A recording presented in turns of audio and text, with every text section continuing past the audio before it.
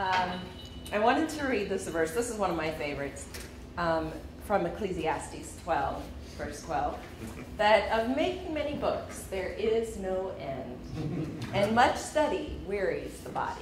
And I think it's very appropriate at this point in the semester. Our students are feeling weary. We are feeling weary. What I find with students is, especially our juniors and seniors, at this point in the semester, they are revving up those research papers for you. Okay, and so what tends to happen is I get this flood of students that are quite panicked, but they are panicked about things that I don't think you want them panicked about, all right? So they come into my office and they're like, I don't know how to cite this in APA. I don't know how to do MLA. I have never even heard of Turabian. In fact, they'll come in and mispronounce it. Turabian, can you help me with that? And I know that we need to teach correct citation.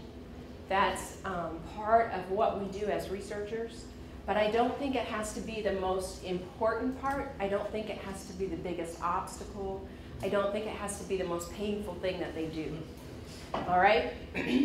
So my hope with this is that by teaching you and students how to use Zotero, that they still learn the citation style, but they don't go through all that pain that goes with it, all right? So what I'm going to do first is show you the magic, okay? Because this is what sells students. I can talk to students all day long about Zotero. Until they see the magic, they don't believe me. So I'm going to show you the magic, and then we'll talk more about how you can use this, how you can get your students to use it, and then I'll have time for question and answer after that. Okay? So, for those who have never heard of Zotero, it's a way to, hold on a minute, I have a blank screen here. There we go. Okay. Zotero is a way to capture information. It's a way to capture all the citation information you need to cite sources. And it's a way for students to take notes. They have a way to sync it into the cloud so they'll never lose it. If their laptop gets stolen, which students have had that happen, if their hard drive crashes, they still have their information. So it's a wonderful thing. Now, what I'm going to show you is the Zotero interface here. When you download this yourself, as I'm sure you all will do, it will be empty. Okay, you'll have 3 empty columns. That first one on the left is where you can create folders. Basically, you collect the information. Students usually make a folder for each paper that they have, maybe each class that they have. But it's a way for them to keep all their sources separated for the correct project. In the middle, you can see I've clicked on the APA Zotero presentation folder. So in the middle, it's showing all the sources that I've collected for this particular subject.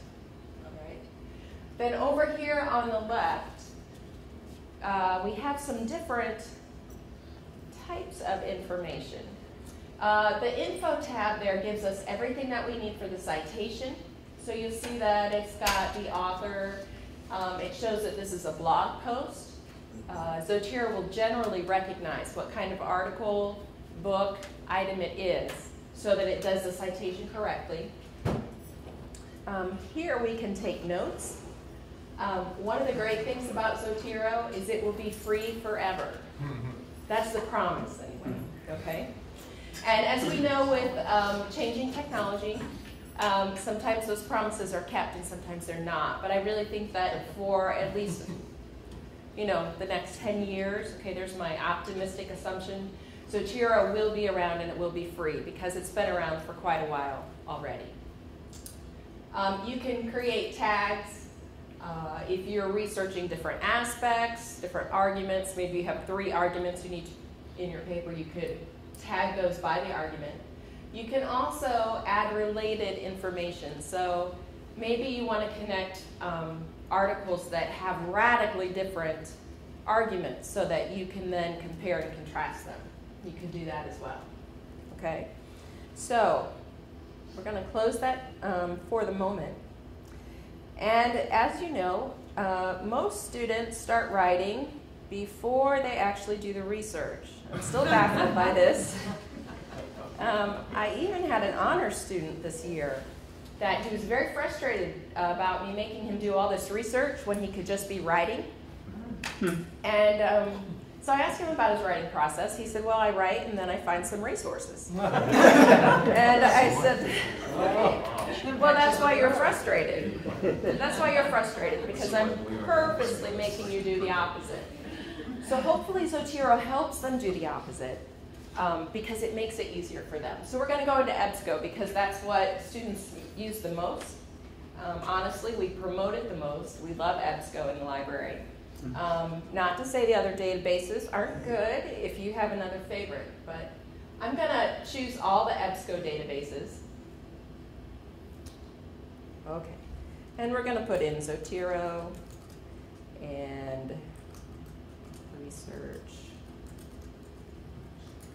Let's hope I actually get something right.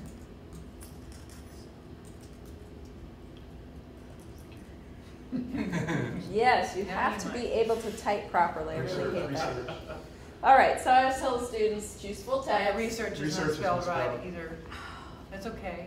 We all do that. Especially when you got an audience watching. That's right. And you're being filmed. I'll tell you that. It's the recording thing is. All right. So I think we have it.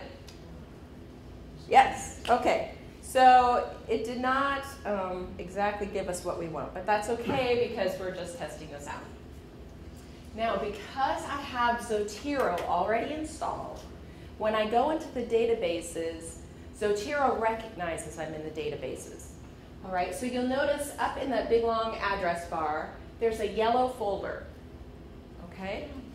Now, this yellow folder is Zotero. And it's saying, I see that you have a list of scholarly journal articles. Which ones would you like to save? Now, I can click Select All if I'm just gathering articles. Click OK. And then down here at the bottom, you'll see Saving to the folder, APA Zotero Presentation. And it's going to save all those. Now, what's wonderful about this is it's capturing the citation information that EBSCO already gives us. It's collecting that EBSCO full text PDF. So even if I have no internet access in 10 minutes, I can still read all my articles. I can still mark up the PDF. I can highlight. I can make notes in Zotero. All of that is captured.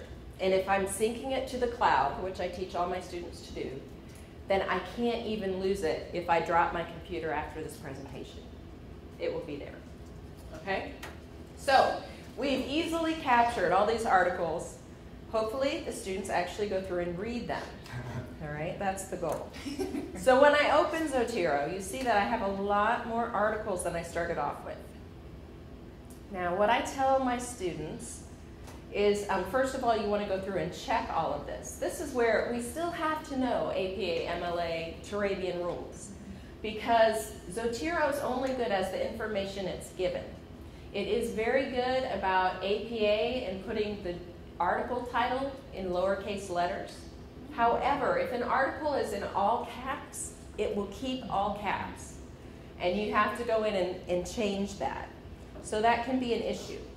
But you'll see it's got the volume number, the page number, the date, ISSN, which most students don't need. If there's a DOI for APA people, it will capture that. Okay, here, just to give you some examples, okay, as the student reads, the student can add a note. Okay, so maybe they see a quote that they really like, and I tell them, please, when you do notes, do the direct quote. Okay, don't try and summarize or paraphrase in here, because then when you write the paper, you'll forget what you did. If you do the direct quote, then you know exactly what the quote said, and then you can figure out how to paraphrase from them. There, just make sure that you put the page number first, okay? And you'll see when we do the paper why this is important.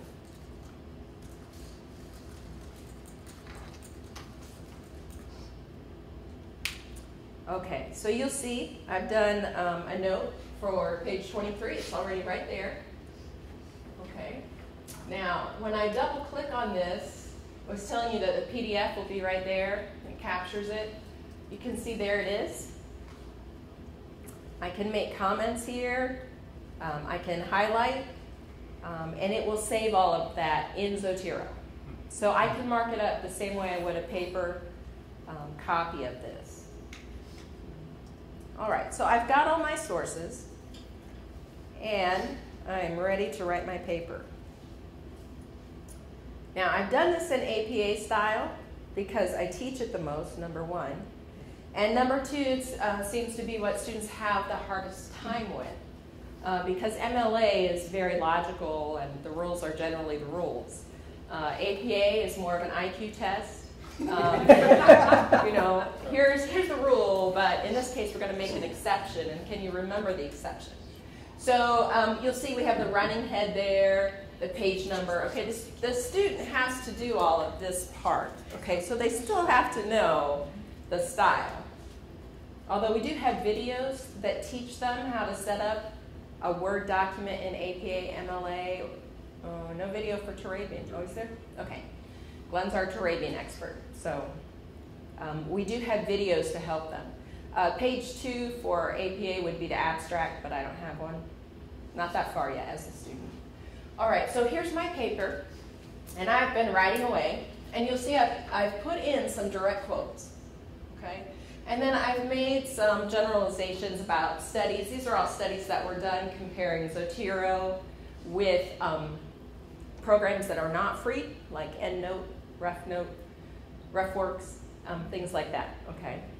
So now as the student, I've kind of got this written. I'm ready to put in citations, the in-text citations, and do the citation page. So when you download Zotero, it also downloads add-ins for Word. So they're not pretty icons up there. I'll be the first to admit that, okay? But they're still very useful. So we just put up with that. Maybe he needs a graphic designer to make them a little bit better. Okay, so the first one is when you want to put in an in-text citation. When I click on that, it's going to pull up my information from Zotero. And it says, okay, you've got your direct quote, which source and what page, okay? So looking at this, I can click on the title of the work that I'm citing. Here are all my notes, and again, this is why I tell students put your page numbers first, because I need to know that page number. So I'm going to put that in here. It's page 85. There's really nothing else to do other than make sure that the title is highlighted. I click OK, and you'll see that it has put in my authors, the year, and page 85 according to APA format. Now, the only thing that seems to be troublesome is to remember to take out any extra spaces that Zotero puts around that entry. Okay, but you'll see when it's highlighted gray like that, that's just Zotero reminding you, don't fix this yourself. This is Zotero reference. If there's a problem with it, fix it in Zotero, and then ask it to redo the citation. Now, I go on further down, and as APA is, well, social science papers, they often compare many studies that are done on the same topic, all right? So there's a way to do that as well. When I add my citation and I say, okay, these different people all studied Zotero and its effectiveness in the classroom. So I'm going to pick multiple items, all right? So this one, I believe, is a blog post. This one is a scholarly article. Here we have a book. And I just click the green arrow to bring that over to the sources I want. There's no need to put a page number because I'm just going to list out all those sources. And the authors, I click OK. And you'll see that they've all been put in here properly. So we have Hensley, 2011, semicolon, Puckett, 2015, semicolon, and Sample, 2011. Okay? So it's added all those in there, and the student can continue to go through the paper and do it that way. Now the best part is when we get to the end. Okay, this is where students start freaking out, because they get to the end, and unfortunately, even though I tell them do the reference page first, they don't. So they've really done their in-text citations wrong if they've done it by hand. Okay, fortunately with Zotero, it doesn't matter which way they go.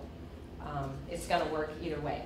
So they have to create their references, and we have multiple types of sources here, so they're all going to be different.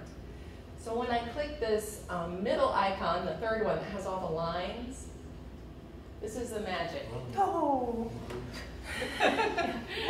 So I take it this is an issue for you. How many wish we'd had this when we were students? Yes, and I have seniors that I'll go into junior and senior level classes, and I started showing this now. Usually I can only give them 5 or 10 minutes on it, so we do the magic really fast. And they go, why didn't somebody tell me when I was a freshman? Yeah. And I'll go, have you ever had a class with me before? And they'll be like, yes. Say, I tried to tell you, and you didn't listen. Okay? So, but one of the things I learned was I wasn't showing them the magic before. Now I am, and so now they're much more motivated to do it. So you can see that we've got our authors, the date, the title of the article should be in lowercase for the most part. In APA, then we have the title of the journal, or in this case it was a proceeding summary. The volume number, page number, if there's a DOI, it will include that, although I'm not seeing one right now. Now, if there is a problem, which sometimes there is, I'm looking to see if we have any right here. Okay, so right here, yeah, the Chronicle of Higher Education is not italicized, right? So again, it's gray when I click on it. Zotero's saying, don't fix it here, okay? Fix it in Zotero so that it's right the rest of your life. Okay, so now here's the trick. I have to figure out which one that was. Sample. Assessing. Yes, you're right, sample accessing.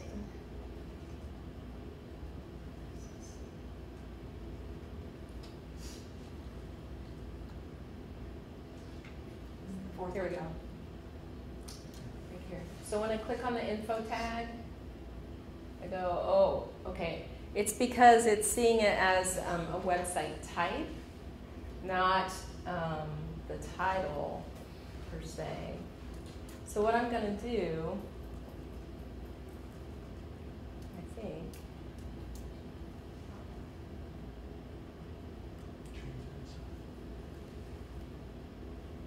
it should be the blog title. Let's see if this fixes it for us. Okay. So Should you fix your title while you're there? Because yours shouldn't be capitalized. Did it capitalize it before? Yeah. It did? Okay. Usually Zotero will remember that in APA, but we'll fix it here. I don't know if there were any others like.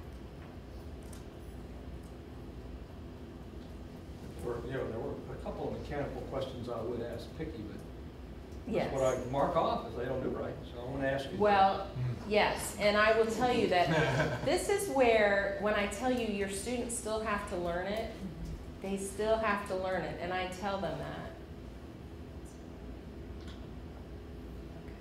So we rebuild it.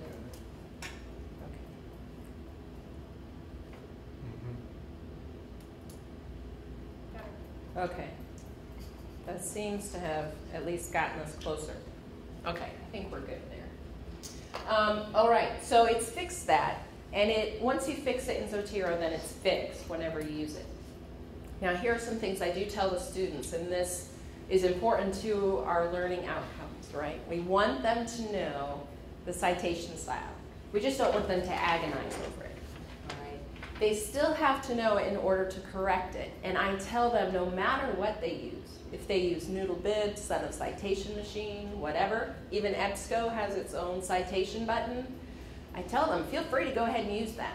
We don't have a problem with you using it. What we have a problem with is if you don't fix it, because a computer is always going to get something wrong. EBSCO is very consistent about not doing double line spacing or the hanging indent. Frequently it does the titles incorrectly as far as capitalization. There's always something. So they still have to learn it, they still have to know it, but it's a lot easier to look over the rules to fix something than it is to try and create the thing from nothing. So this saves them some time, but they still do have to learn the skills, and definitely count them off when you see things that are wrong. I always tell them that when I grade papers, I know when they've done EBSCO and not corrected it, because EBSCO loves to capitalize the word of. You know, I don't know why, but it always does. So this is a way for students to work better, faster, and I tell them the extra time that they get by using this is not so they can go spend more time on Facebook. It is so they can think more deeply about the content they're writing about. I don't want them wasting time agonizing over this when they could be thinking about their argument or learning more about whatever that research topic is. All right, that's the goal. And that's, I'm sure, what we are all pushing them for. Now, as far as, you know, what should you use and things like that, okay, I'm going to throw some things out there. Zotero has two forms. There's one that just kind of hooks into Firefox, if you use only Firefox, and that's how it originally started out. Okay, I actually recommend that the students use the standalone version, which is the second version. Now, my reason for using the standalone version is I work with 2 computer screens. So I like to be able to move that standalone version out of my way when I don't need it. If it's in Zotero, if it's in Firefox, I can't easily slide that away. But also, the standalone allows them to use different browsers, whether that's Chrome, what else is out there? Safari for Mac users, things like that. So it works with different browsers. So I recommend the standalone.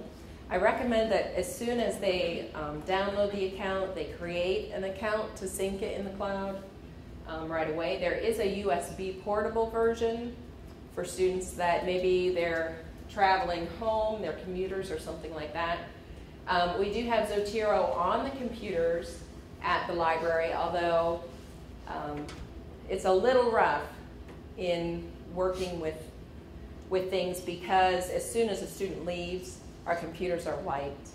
And sometimes students forget that. So if they haven't synced it into the cloud, they're going to lose it. What questions do you have for me? Yes? Could you go back to the 3-column screen? Yes. I have a quick question before she leaves. Okay, that's fine. Yes. Because at the top you have double references now. Does that top? I should have deleted all that and then rebuilt the Okay, bibliography. that's what my question was, because they'll leave them all there. They will, and they should delete them. I Yes. have another question about that. Now, on APA, if it doesn't give you a DOI, you're supposed to say retrieved from and what database, and it doesn't seem to be doing that either. So, Okay, now that's a very good question for all you social science people. And for those of you in the humanities, this may or may not help make some sense for you. In APA, you have to put the DOI or the publisher's URL of the journal. Now, the students have no idea how to figure out who the publisher is, where the website is, and what I have found in talking with my social science professors is that's not very helpful to them either. So here at Southeastern, we've kind of made an adaptation to APA, and that is that the students, instead of giving the publisher's website, they will give the permalink to the article in the database. Okay, so this allows you to quickly go to the article, read what the student supposedly read, and see if things line up. All right, now, the problem is Zotero was not built for Southeastern.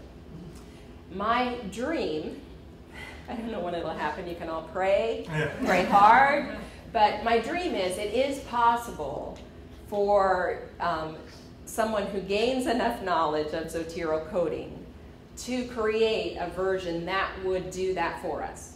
I would love to create a Southeastern version of APA that does the permalink automatically. However, it's not there. So when I teach students, I tell them you have to add this if you're an APA student. Okay, so it is part of what I teach them. Them remembering it, that's something different. But, you know, my hope is maybe this summer I'll get to do that. That explains a lot. Yes. Because I got that back from students. No, you're not supposed to do that. You're supposed to put the permalink. Yes, Okay, now I so, understand. and I've tried to ask everyone that I've taught for, is this what you want your students to do? Would you rather have the permalink? Would you rather have the publisher's URL? I've not had anyone say they want the No, it's fine. Yes. I just wasn't sure, yeah. And where that why was are they from. doing that? Yeah. So it does bleed over into other classes. I would just say that's something that you'd have to clarify with your students. I would clarify it one way or the other, because APA makes it very clear that whatever the professor wants is what's right. If you don't tell them what you want, then they're kind of in limbo, because APA doesn't, for all its exceptions to the rules, it really doesn't make some things clear. So how do they get the permalink onto the bibliography? Since in the They just gray copy. part or just on the The final copy? permalink is saved in the information box. Right. So what all they have to do is copy and paste that at the end, and they can do that. So, yes. Other questions? Yes, you want to see the 3 columns.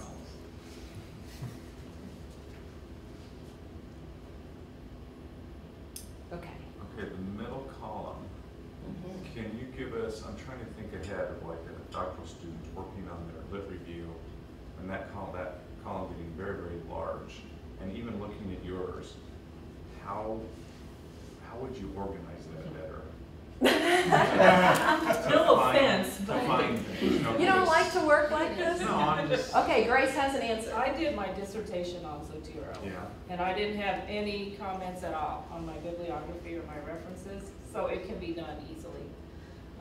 So you can sort by any of those topic headings, the title, the creator, or the Okay. date added. gotcha. So if I know the author that I'm working with, I'll just click on creator and have it sort that way, Great. and it will automatically come up, you know, in alphabetical order, and then I can go down to the name, or if I know the title or whatever. So that's one thing. You can also do searches. So, and that's where that tags comes in handy. I mean, when you do get a lot of references in there, it's really hard to remember, but if you've, you know, tagged it as lit review, or tagged it as assessment, or whatever, then you can search by the tags and pull up just those. Okay. Or you can make, I mean, the folders are pretty helpful too.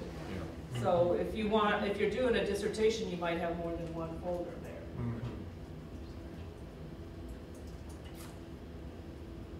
Other questions?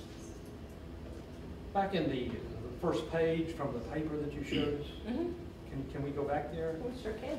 So there were some, like a typo in one case, there wasn't a space left. In another case, the quote marks were actually left after the parentheses rather than before. Where do you make that correction? Just right there in the paper when that happens? You would make that right there in the paper. That Yeah. is totally my error, basically. It is up to the student. Like when they do a direct quote, they have to make sure they put the cursor in the correct space Yeah. to insert the citation. And it's very easy to work around the citation, to move the period or the quotation marks or Quotation whatever. marks. Just correct it right there. Yes. Yes, they should. Mhm. How does this interact with RefWorks? Can you export from RefWorks into Zotero? or- They will go back and forth. I can't say that they go back and forth perfectly, but there is a lot of documentation on the Zotero site itself. Okay, now what I've given you is on the handout, it's basically at the top, there's the email of the gentleman that wrote all these guides and everything. There's my email if you have a question for me. There's a link to our lit guide that has all our Zotero information. one of the things on the Zotero guide is obviously a link to the Zotero webpage where you would go download it. So it does have a lot of documentation on their website. They have all these forums. So it's how do you get it to go from this program to this program? How do you, I mean, it'll answer a lot of these questions that you have. The LibGuide that we have has lots of videos. So it shows you, here's a video, they're real short. Here's a video on how do you download it. Here's a video on how do you get it set up the way you want it. Here's a video on how you go into a database and grab that. Here's how you go into the catalog and grab a book. Things like that. So there's a lot of help on the LibGuide. There's a lot of help on the Zotero website. I think what's great about it is that we're often told that we're going to get all this help with our new technology, and then maybe that doesn't quite happen. Okay? Here with Zotero, you have Grace, who's done her whole dissertation on it, in it. I work with the APA students all the time, so I know the problems that they have with it. Kathy is the only person that has a Mac device. She has an iPad, and so she is more of our pro with the Mac side of things. And Mac students can use it. It just looks different for them. And what else do I want to throw out there? I mean, you've got people here on campus that can help you. And please remember that it is my job to help you and to help your students. You are never bothering me. Please ask me to come into your classes. We can set up a time for you and I to talk about it. I can set up a time to talk with a student one-on-one about it. That's my job, and I really like to have job security. Okay? So please don't ever feel like you're bothering me. I want to help, whether it's this or something else with your class. Okay, so one of the reasons I require my students to do the long papers in the APA format is in preparation for grad school. I mean, I don't care for myself, but I want them to, when they leave here, not make fools of themselves when they get to grad school. Absolutely, that's my goal. So, I mean, is this kind of adequate for them to move on from here? I mean, obviously, Grace did her dissertation in it, it is. Right. The beauty of Zotero is it's free. And once they have it on their computer, they have it no matter where they go. If you are at, I believe FSU has RefWorks that they pay for their students. Is that correct? Am I making stuff up here? USF does. Okay. So the issue with institutions that buy that kind of software for their students is once the student leaves and goes somewhere else, they lose that access. With Zotero, that doesn't happen. And especially with my honor students, where I know they're going on to grad school, I tell them, save all this stuff, because you can use an article that you used your junior year at Southeastern. You might want to use it for a paper in grad school. You know, that source is still relevant, you know, unless it gets too old or something. And so they've got this collection of research that they've done in this certain area that they want to specialize in. And how great that they can take that with them, and that even when they change computers, if they've synced it in the cloud, they just bring it down to the new computer. They haven't lost a step. I think that's a beautiful thing. Very helpful for our students. They still have to make sure they get it right when they correct it. But as we know, that's their choice. They have free will.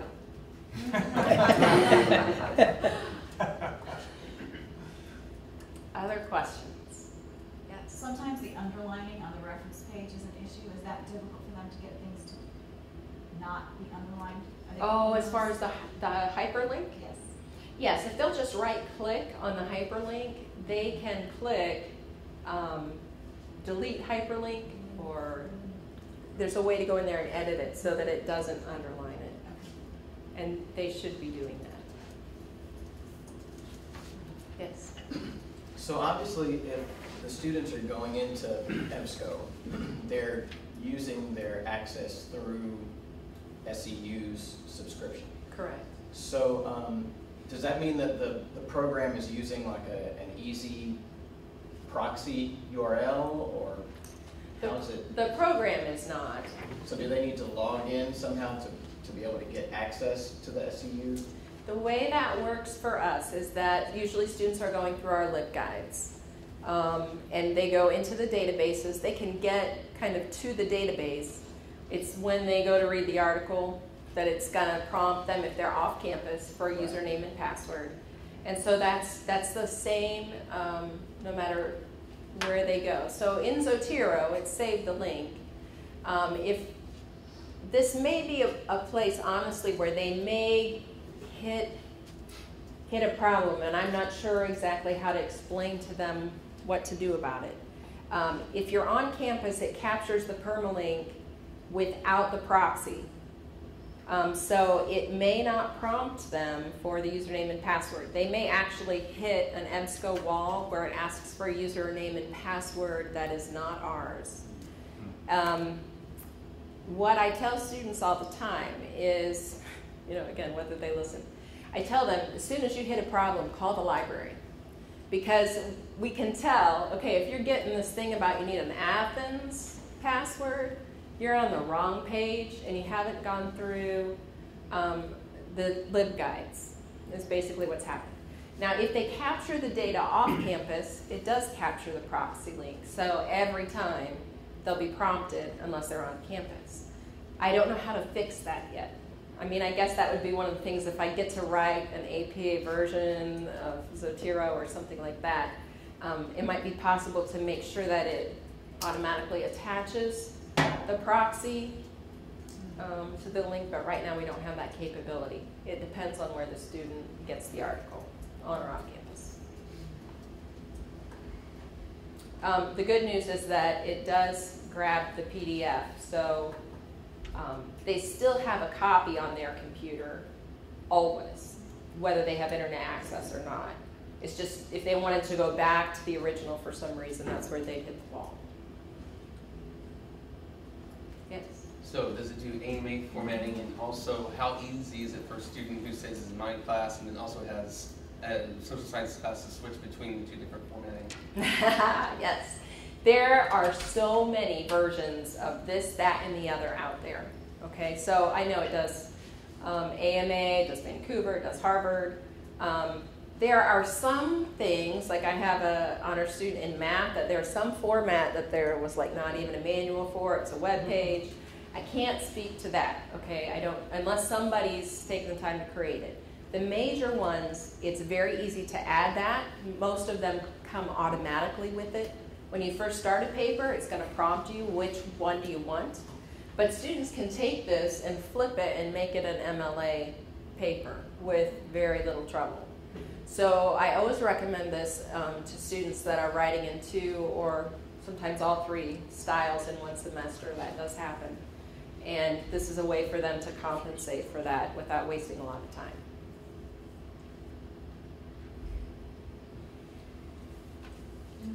Yes?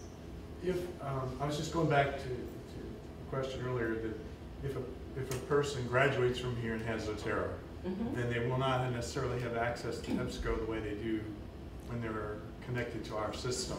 They won't have access to EBSCO, but they will still have the PDF. Okay. They will always have the PDF.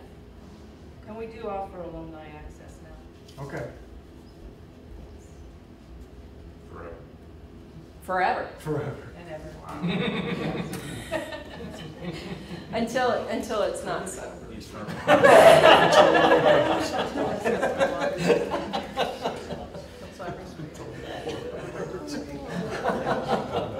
I love working with all of you. All right. You hurt us like that, right? Oh, that was painful. Okay, any other questions? Can you go back to where you showed us the folder? When you're actually in there and you can put stuff in the Zotero folder, I'm not seeing it. Okay, so we're in Zotero. We have our folders over here. You can make a folder anytime you want. So it's going to say a new collection. And so here's my new folder.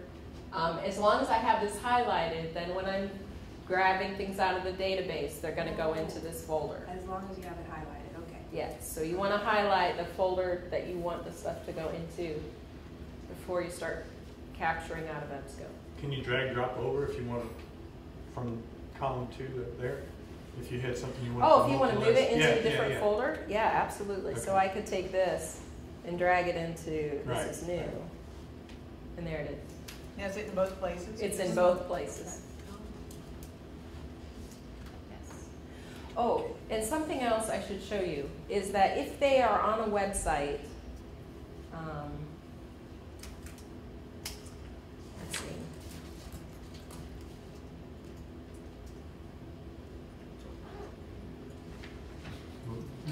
Yes. This Speaking is, of eternity. yeah, make sure your students don't give you a URL like that because, you know, those don't work after about 10 minutes. There we go. Okay. So I'm on this web page. If I right click and go to Zotero, it says create web page from current page. It will try and grab all the information that it can. A lot of web pages have the author, title, all that stuff embedded in the metadata, which we never see, but Zotero does see that, and so we'll grab it. Our LibGuides aren't going to give a very good example of that because we don't embed that kind of metadata, but other websites do. Yes. 5 minutes. Okay, so you have 5 minutes to ask your most pressing question. And then we have to go. Yes. My stupid question is not related to Zotero. Would you explain about the cloud? What is that for? What is that? Oh, about the cloud. Okay. So more and more of our technology is moving to what they call the cloud. Really all that is that we are saving our information onto somebody else's server out there in the internet universe. Okay, so Zotero gives us a certain amount of space as a user, and students generally are not going to use up that space. Okay, space is free. But if you were doing a dissertation, did you hit a wall? Okay, so if you're just like super researcher, like Peter Althaus, I'm trying to think, you know, who might hit the wall of, you know, they need more server space. You can buy it. And it's very cheap, but I don't know of anyone that's actually had to buy it. Okay? So when you do your Zotero account, then you also get a cloud account. Is that what you're saying? Yes, and that's what the syncing does. Right. Is when you change something in one place, it changes it in the other, and back and forth. So that your information should always be current, and that's why then if you lose your device, your hard drive goes bad, you just get the new one, you log into your Zotero account and bring it all back down from the cloud. Is that something that's automatically done, or do you have to go? The student will be prompted to set up an account, and all it asks is a username and password. I mean, it really doesn't want any personal information from them. They tend not to do it if they don't know what the purpose is. So if I'm teaching them, I do try and tell them, do this now. I mean, I make it part of the process. Because they don't even have to really remember the password and username unless they lose their device. Because once you put it in there, it saves it in the Zotero program and automatically syncs. And they never really have to touch it again unless they lose the device. Okay, 2 minutes to ask your most important question. We're good? All right, then I expect that you will be coming to me with questions, that you will be sending your students to me, and feel free to ask me to come into your classes. I love it. Thank you.